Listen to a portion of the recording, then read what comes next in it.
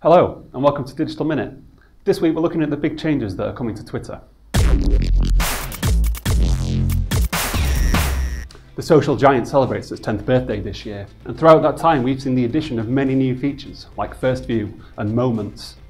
Twitter's latest announcement is that it's relaxing its limit of 140 characters, ostensibly allowing brands and users more space in which to express themselves.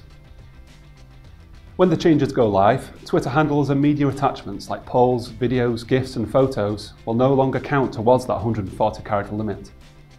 Other introductions include the ability for you to retweet and even quote tweet your own account. That way all those witty comments about Ant McPartlin's beard will not go unnoticed. Simply put, this means users can generate more content, whilst it also makes life a little easier for customer service on social media. You'll have to wait a little while to get your hands on the new features, as the rollout isn't planned for a little while yet.